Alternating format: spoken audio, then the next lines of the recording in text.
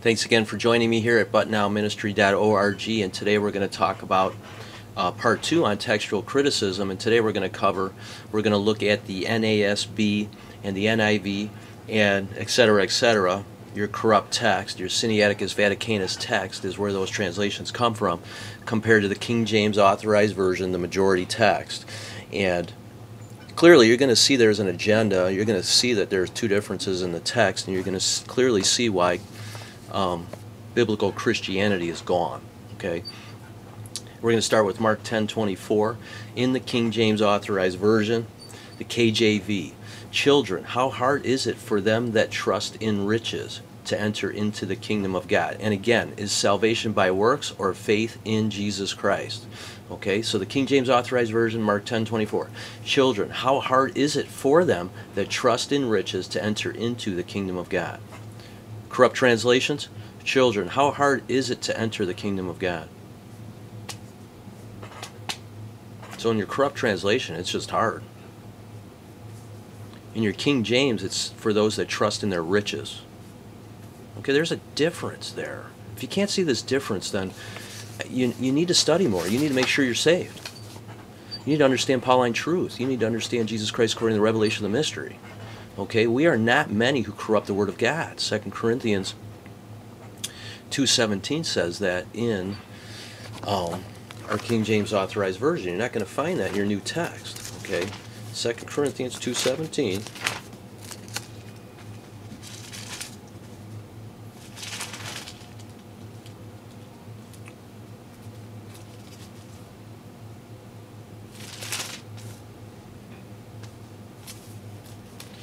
I'm sorry, 1 Corinthians.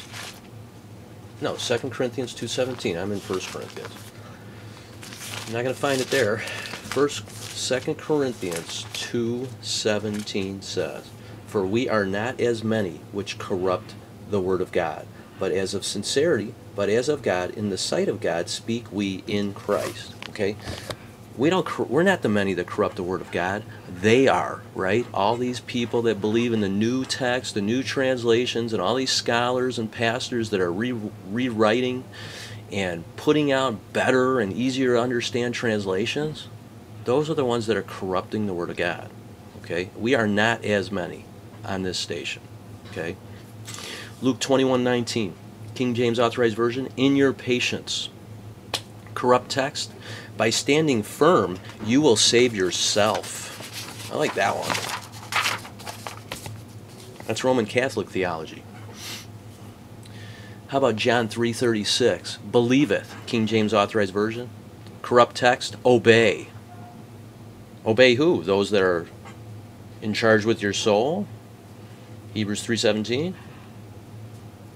Or I'm sorry, Hebrews 13:17? Do you see the agenda or not? Galatians 5:22, King James Authorized Version, faith. Corrupt text, faithfulness. Wow, now you got to do something. Faith is not doing anything. It's hoping in what you don't see. And they make it faithfulness. How about Romans 11:6? King James Authorized Version, but if it be of works, then it is no more grace. Your corrupt text, you can't find it. It's not there. How about Romans 1:16? The gospel of Christ in the KJV, in your corrupt text, the gospel. Which one? Gospel of the kingdom, gospel of the circumcision, gospel of the uncircumcision, gospel of the grace of God, gospel of Christ, gospel of God, the everlasting gospel. Just the gospel. Hey, it's it's all one. That's right. It's all the same. That's what they tell you. How about Acts 8:37? King James Authorized Version, I believe that Jesus Christ is the Son of God. Your corrupt text, it's not there. How about Colossians 1:14? King James Authorized Version, in whom we have redemption through his blood. Corrupt text, in whom we have redemption. They remove the blood. And you know what? There are translations out there that are called the bloodless Bibles, because they removed all the blood, because it could be offensive to somebody. It's the blood that saves us. It's the blood of Christ that forgives us, and they remove it. Maybe John MacArthur was part of that project. How about Mark 9:42? King James Authorized Version, believe in me. Corrupt text, who believes? Who believes? Who believes what? How about John 6:47? King James Authorized Version, he that believeth on me hath everlasting life. Corrupt text, he who believes has everlasting life. Believes what?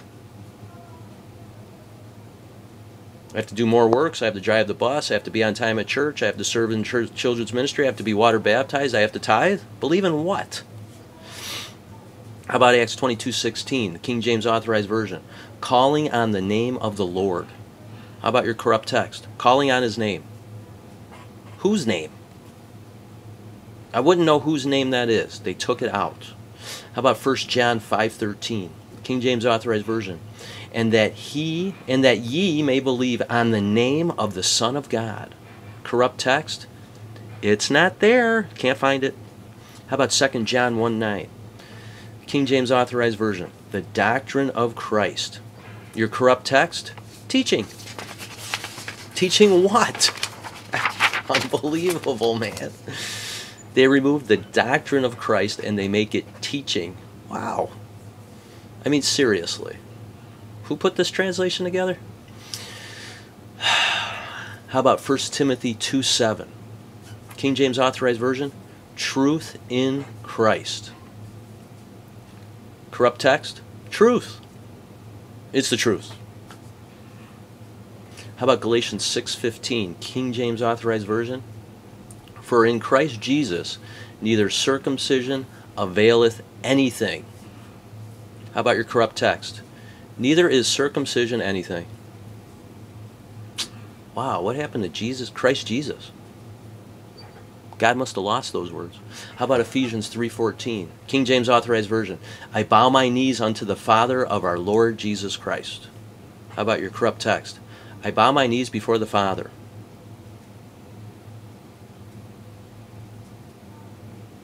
Before the Father. Whose Father? Oh, it doesn't say. I guess I have to guess. Oh, that's right. It's only 98% accurate. I forgot about that. How about Galatians 4:7? King James Authorized Version. An heir of God through Christ. Corrupt text? An heir of God. Hey, but they have God capitalized, so that kind of helps. But I wouldn't know it's through Christ. They removed that. So I guess I have to guess about that. It's only 98% accurate. You know, your corrupt translations, your minority text, they only use 4% of all the copies that are out there. 4%. Is it not obvious? Half of this stuff is made up. How about Ephesians 3:9? King James Authorized Version. God who hath created all things by Jesus Christ. All things by Jesus Christ. Corrupt text. God who created all things. What God might that be? Doesn't say. Colossians 1:2, King James Authorized Version. Our Father and the Lord Jesus Christ. Corrupt text. The Father. The Father. How about 1 John 4:3? And every spirit that confesseth not that Jesus Christ is come in the flesh is not of God. King James Authorized Version. Your corrupt text. Every spirit that does not acknowledge Jesus is not from God. So Christ is come in the flesh. We are to, everybody that doesn't confess that Christ came in the flesh is not of God. Okay? They remove that. So I guess everyone is not of God. Period. There's clearly an agenda here. Don't you think? That manipulation agenda that, hey, you have to get water baptized for church membership. And if you're not, you can't partake of the Lord's Supper. And by the way, you better be here on time, and you have to get involved, okay? Because we're about community and small groups, and make sure that you sign up for one of our programs. You know, that's a clear faith issue right there. They're not letting God do the work through His Word like He says He will. They have to have all these programs to do the work. when God's done it all for you. Okay? And when you're using these corrupt texts, God's not going to do any work through you, like he says in the Bible. 1 Thessalonians 2:13 says that God is going to work effectually in you that believe. And in 2 Timothy 2:15, we are to study to show ourselves approved so God can do the work through us. But if you have a corrupt text, the minority text, the Sinaiticus Vaticanus text, doesn't even say to study in that. It doesn't tell you how to study. It doesn't tell you how to rightly divide. It doesn't tell you that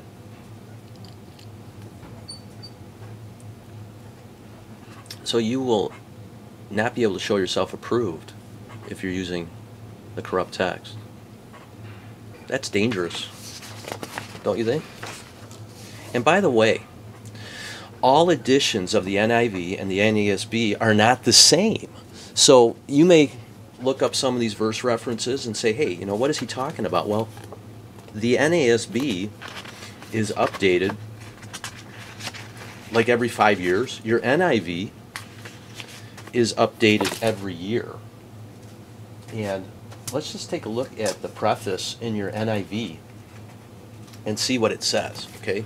So when you open to the first page of your NIV, okay, and it says, let me see if I can find it,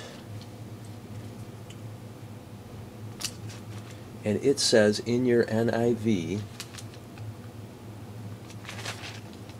in the beginning, on the preface, it'll usually tell you how often they update it, okay? And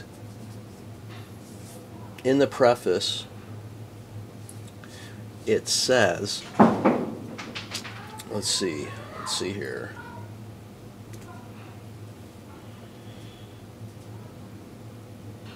From the beginning of the project, the Committee on the Bible Translation held to certain goals for the new international version, that it would be an accurate translation and one that would have clarity and literally quality and so prove suitable for public and private reading, teaching, preaching, memorizing, and liturgical use. The committee also sought to preserve some measure of continuity with the long tradition of translating the scriptures into English. In working toward these goals, the translators were united in their commitment to the authority and infallibility of the Bible as God's word in written form. They believe that it contains the divine answer to the deepest needs of humanity, that it sheds unique light on our path in a dark world, and that it sets forth the way to our eternal well-being. The first concern of the translators has been the accuracy of the translation and its fidelity to the thought of the biblical writers. They have weighed out the significance of the lexical and grammatical details of the Hebrew, Aramaic, and Greek texts, and they never tell you which ones, okay? At the same time, they have striven for more than a word-for-word translation. Because thought patterns and syntax differ from language to language, faithful communication of the meaning of the writers of the Bible demands frequent modifications, okay, right there. Demands frequent modifications in the sentence structure and constant regard for the contextual meaning of words, okay? So there's going to be frequent modifications, okay, on their own admission in the preface in the NIV. A sensitive feeling for style does not always accompany scholarship.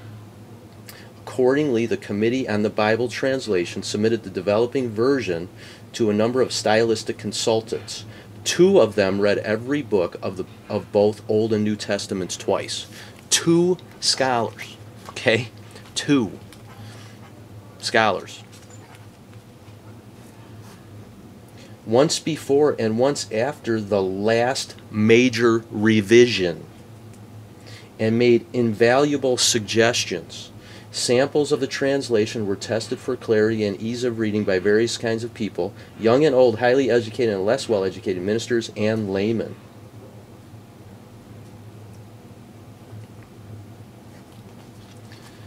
So, man, they had 2 scholars that read completely through this translation. Isn't that nice? I think that is great. And then they make, right, frequent modifications, okay? And that frequent modification is every year. They change the text, okay? Because every year they do that same thing. They have people reevaluate it, go through it, and change it. Now, if you have a copy of the book Double Jeopardy, The New American Standard Bible Update by Lawrence M. Vance. It's a great book. It tells you and shows you all the changes, modifications in your in your New American Standard. And it's amazing. In the beginning it says, the New American Standard Bible, released in 1963 as a New Testament and issued as a complete Bible in 71, was once the darling of conservative scholars and those who rejected the Authorized Version, but could not embrace the Revised Standard Version and other modern versions. But with the advent of the complete New International Version in 78, the NASB gradually lost market share until it was eclipsed by the NIV. The publication of the complete New King James Version in 82 further eroded the market share of the NASB. To combat the demise of the NASB, the Lockman Foundation, the copyright holder of the NASB, initiated a revision of the NASB, which they called an update. Finished in 1995, this update first appeared in the Ryrie Study Bible Expanded Edition, published by Moody Press. The release of the New American Standard Bible Update was accompanied by a massive advertising campaign with large color ads in magazines like Christianity Today. And like I had mentioned before, Christianity Today, most people on their blog, they do not believe God has a perfectly preserved word. They think it's a history book.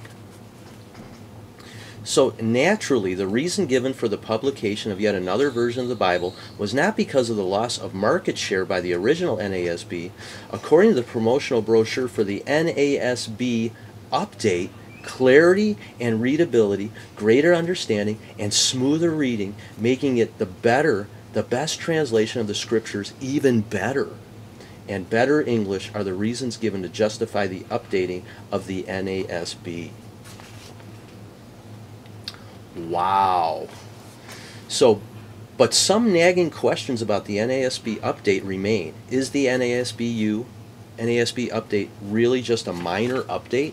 What exactly has been updated? Has the Lockman Foundation been honest in describing the nature of this update? Which edition of the NASB is to be considered the Word of God?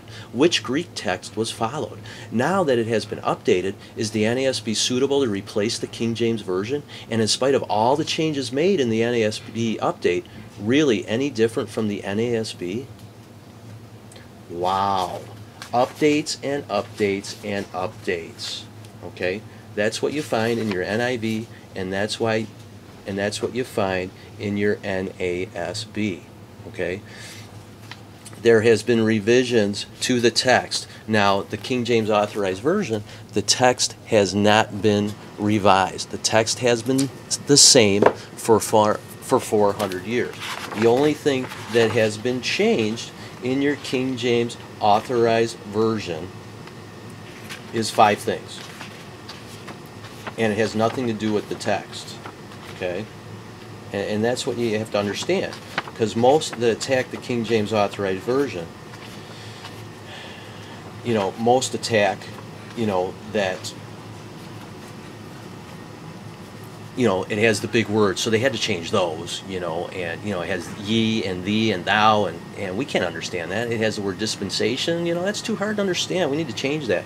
Well, the revisions in the King James Authorized Version are not textual revisions, okay? In 1613, they removed the Apocrypha and repaired typographical errors. Okay, so typing errors. They didn't change the words. There were spelling typographical errors. In 1644, they added a preface by Dr. John Kane, which subsequently was removed. Okay? In 1676, it contained a parallel text by Dr. Scattergood, which subsequently was removed. And the 1680 edition added Bishop Ussher's chronology, still available as a study help in some Bibles. And you'll find Ussher's dating system in your old Schofield Bible, the 1917. And Bishop Ussher has a book on the dating system, and I would encourage you to read that. 1769 is the last revision. Modernized spelling, orthography. In other words, murder for Murther. Murther was the word they originally used when they put together the King James Authorized Version. Murther means murder, okay? The text didn't change, okay? They just put the words, they modernized the words. The words still mean the same. Okay. Clearly, when we went through all those different verses, the words do not mean the same in the corrupt text, and they remove words and they don't replace them. That's gross error. Okay, so they modernized the spelling and orthography and calligraphy. Okay, the V in the calligraphy is now a U. Okay, and those are the changes they made. Notice they did not change anything in the text. The text has been the same 400 plus years, perfectly preserved without error. Thanks again for listening. Email me at reckonyourselfdead@gmail.com. And again, not all editions of the NIV, NASB are the same. Thanks again for listening. Subscribe to my channel.